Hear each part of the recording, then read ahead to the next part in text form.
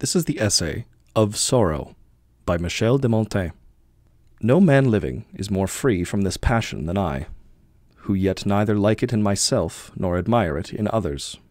and yet generally the world, as a settled thing, is pleased to grace it with a particular esteem, clothing therewith wisdom, virtue, and conscience. What a foolish and sordid guise! The Italians have more fitly baptized by this name, malignity,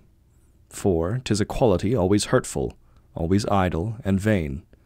and, as being cowardly, mean, and base, it is by the Stoics expressly and particularly forbidden to their sages. But the story, Herodotus 3:14,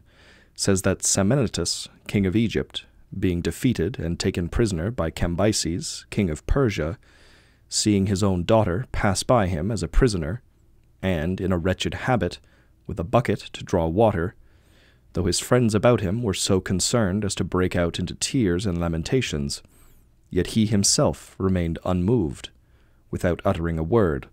his eyes fixed upon the ground. And seeing, moreover, his son, immediately after led to execution, still maintained the same countenance, until spying at last one of his domestic and familiar friends dragged away amongst the captives, he fell to tearing his hair and beating his breast,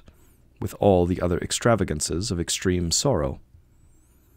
A story that may very fitly be coupled with another of the same kind, of more recent date, of a prince of our own nation, who, being at Trent, and having news there brought to him of the death of his elder brother, a brother on whom depended the whole support and honor of his house, and soon after of that of a younger brother, the second hope of his family, and having withstood these two assaults with an exemplary resolution, one of his servants happened a few days after to die.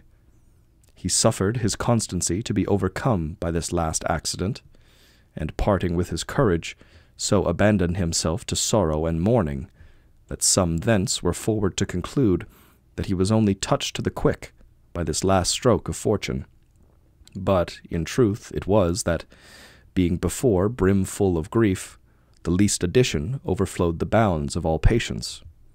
which, I think, might also be said of the former example. Did not the story proceed to tell us that Cambyses, asking Psammenitus, why not being moved at the calamity of his son and daughter, he should with so great impatience bear the misfortune of his friend? It is, answered he, because only this last affliction was to be manifested by tears, the two first far exceeding all manner of expression. And, peradventure, something like this might be working in the fancy of the ancient painter, who, having, in the sacrifice of Iphigenia, to represent the sorrow of the assistants, proportionably to the several degrees of interest every one had in the death of this fair and innocent virgin, and having, in the other figures, laid out the utmost power of his art, when he came to that of her father, he drew him with a veil over his face,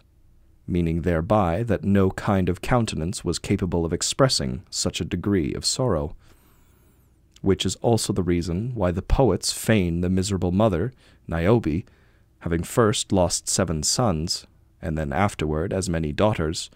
overwhelmed with her losses, to have been at last transformed into a rock, and petrified with her misfortunes,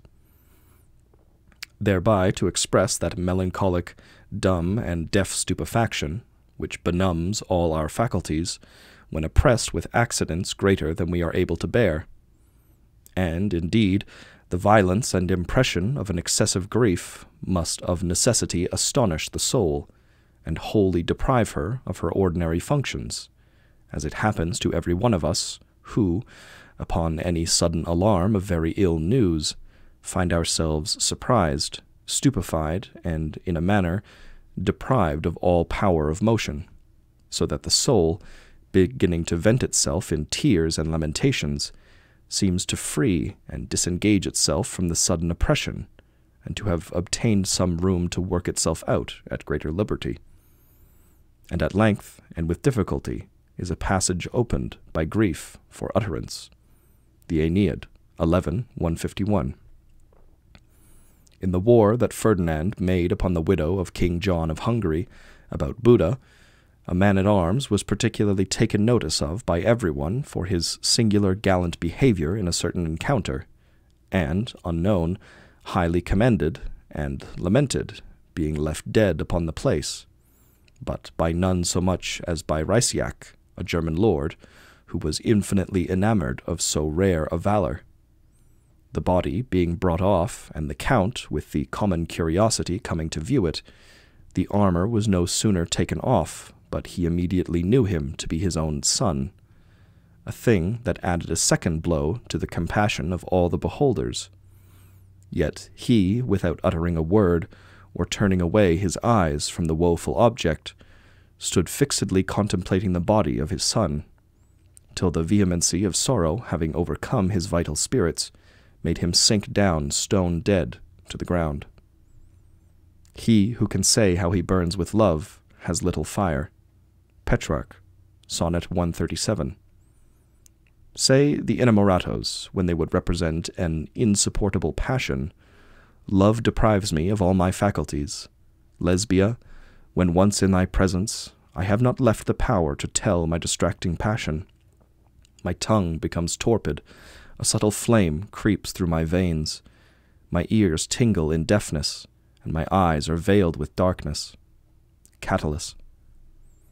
Neither is it in the height and greatest fury of the fit that we are in a condition to pour out our complaints or our amorous persuasions, the soul being at that time overburdened,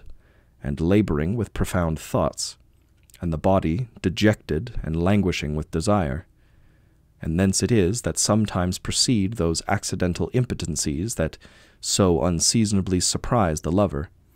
and that frigidity by which the force of an immoderate ardor seizes him even in the very lap of fruition. For all passions that suffer themselves to be relished and digested are but moderate. Light griefs can speak, deep sorrows are dumb. Seneca. A surprise of unexpected joy does likewise often produce the same effect. When she beheld me advancing, and saw with stupefaction the Trojan arms around me, terrified with so great a prodigy, she fainted away at the very sight. Vital warmth forsook her limbs. She sinks down, and, after a long interval, with difficulty speaks. Aeneid 3:306. Besides the examples of the Roman lady, who died for joy to see her son safe returned from the defeat of Cannae, and of Sophocles, and of Dionysus the tyrant, who died of joy, and of Thalna, who died in Corsica, reading news of the honors the Roman Senate had decreed in his favor, we have, moreover, one in our time, of Pope Leo X, who, upon news of the taking of Milan, a thing he had so ardently desired, was rapt with so sudden an excess of joy that he immediately fell into a fever and died. And for a more notable testimony of the imbecility of human nature, it is recorded by the ancients, Pliny, that Diodorus the dialectician died upon the spot, out of an extreme passion of shame, for not having been able in his own school, and in the presence of a great auditory, to disengage himself from a nice argument that was propounded to him. I, for my part, am very little subject to these violent passions. I am naturally of a stubborn apprehension, which also, by reasoning, I every day harden and fortify.